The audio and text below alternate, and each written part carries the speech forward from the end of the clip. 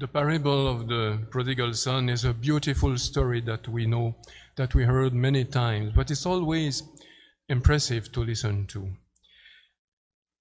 It's a kind of freshness also that we can find in this reading. The younger son is amazing. He has a very nice situation. He lives with his father, he has a family, he has his house, he's fed also, and he works. But he has a great desire for independence.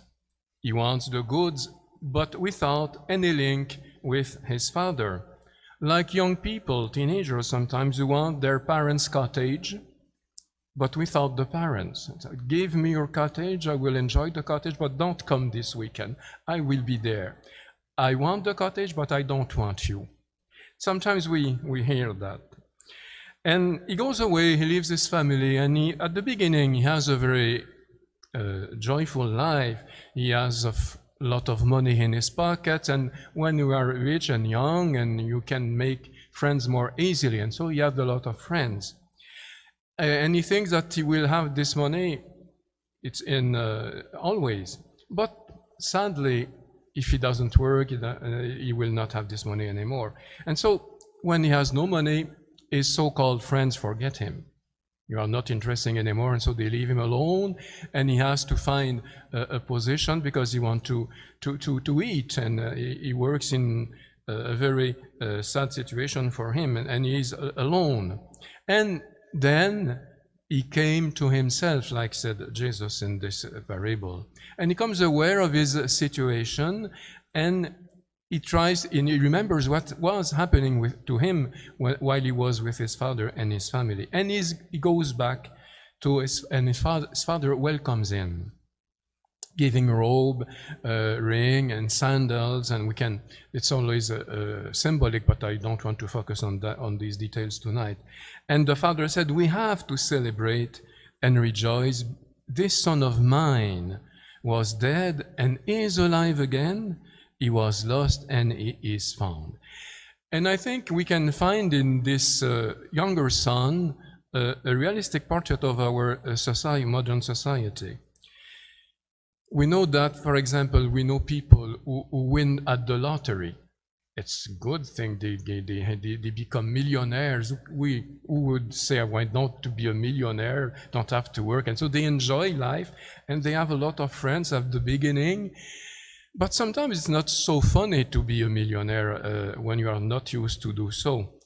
And shortly after, there are battles among the family. They divide themselves, and sometimes also there's a divorce among the couple who receive this money. It's not always easy to deal with such an amount of money. And this is an image of our society. We have a very abundant material society. We have a lot of things. We have nice residence, we have cars, we have food, we have a lot of things. It's becoming sometimes difficult with the pandemic, but at least we enjoy life mainly. And many people also are paying attention to the body care. I know that there are people, I don't know if there's in the parishes, that I knew somewhere that there were people looking for Botox to look younger, and they pay a lot of money for that. We have a lot of money to spend on useless thing. But for many people, God is absent of their lives. There's no relation with God, like the younger son of the parable. There's no relation with God.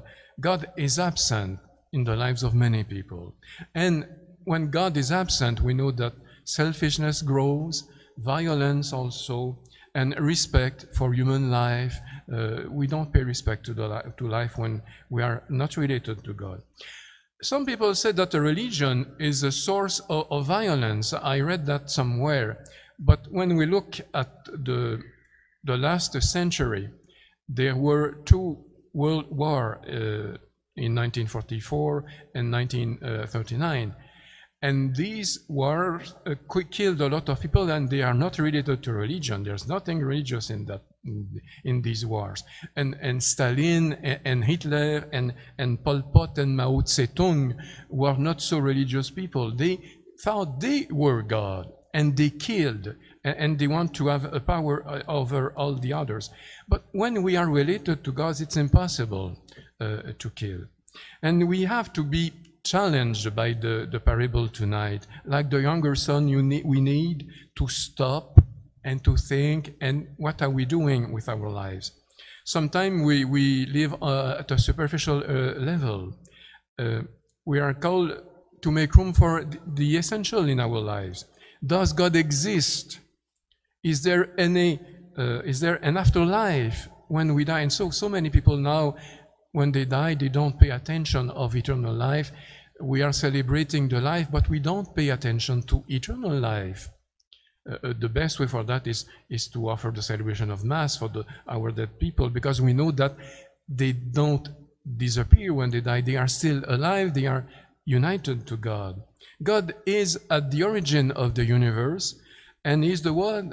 He wants to be related to us. He said today in the Gospel, all that is mine is yours.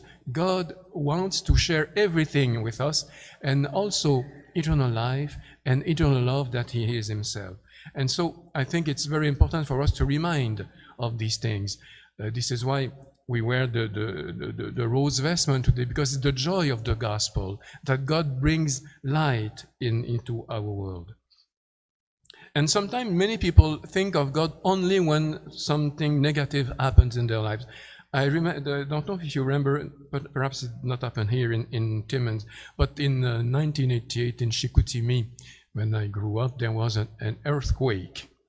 And I remember it was at Friday evening. It was frightening because the earthquake. And the next Sunday, the church was full of people. I don't know what happened. They think perhaps I could have died in this occasion, but the next Sunday, the church was full. So when something negative happens in their lives, they think to God. And sometimes also, they think to God at the last moment of their lives. There's a proverb in Italian: when the world no longer wants me, I turn to you, O good Jesus. When I'm not interesting anymore, I think of you, Jesus. And we see that also in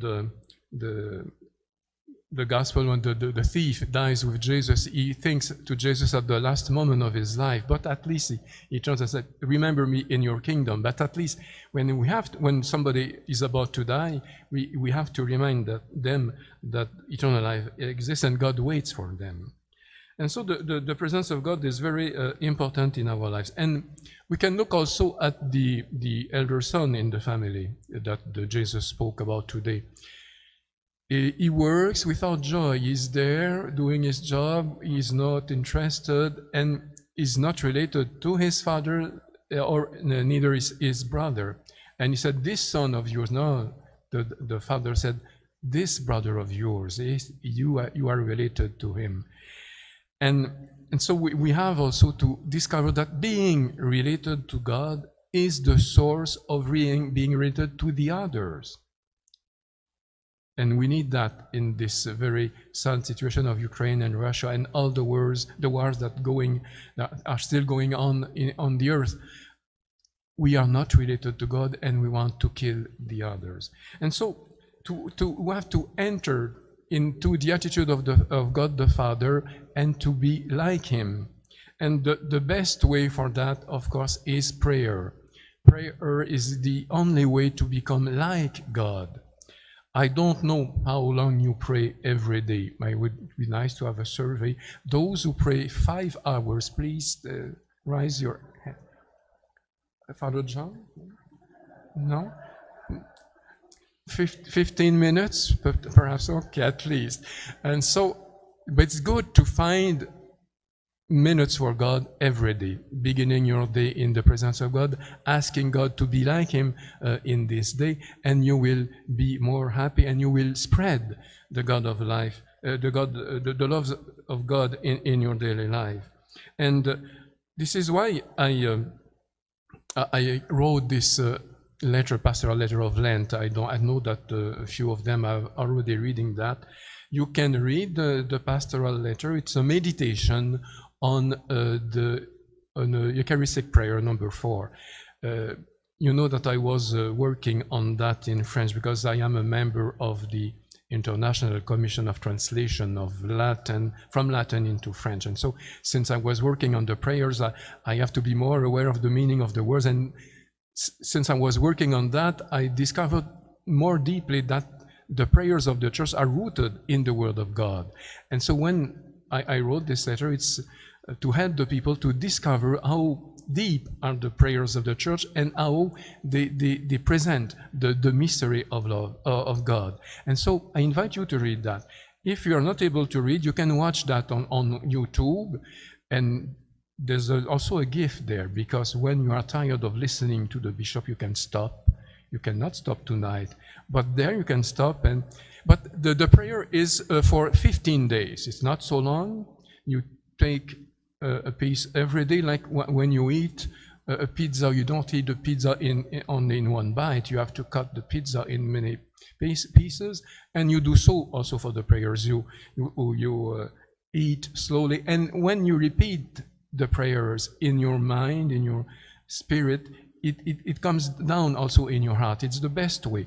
When we eat the food, it's in our mouth and going into the stomach. But when we repeat the Word of God in our head, it comes also in our heart, and we become more aware of the mystery of God. So I invite you to use this letter, or another way to pray. The best prayer, of course, is the Eucharist, because we receive the Word of God, we receive the communion, and we are gathered also with our brothers and sisters.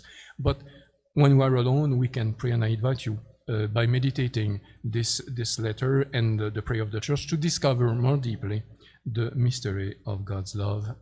Amen.